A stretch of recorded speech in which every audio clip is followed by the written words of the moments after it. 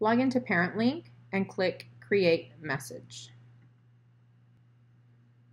Make sure to add a title here. Next, you need to click Choose. Click Calallen High School. Click Groups. And since you're only sending to seniors, you're going to click on Parents of 12th grade students. Go ahead and click on Select.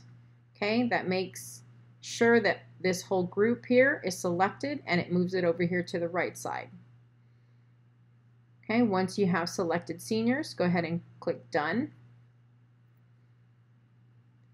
Start time, that means you want to either send it now or you can click on Now and you can change the time to after 5 and then make sure to click Save if you do change that time.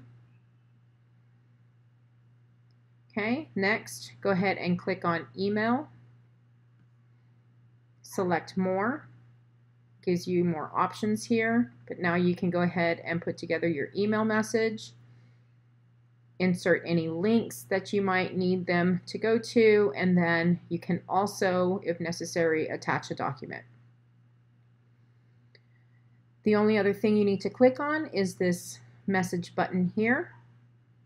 And for the text, this will send them a text, so just go ahead and type in something like, please check your email, important information has been sent to your email, something to that effect.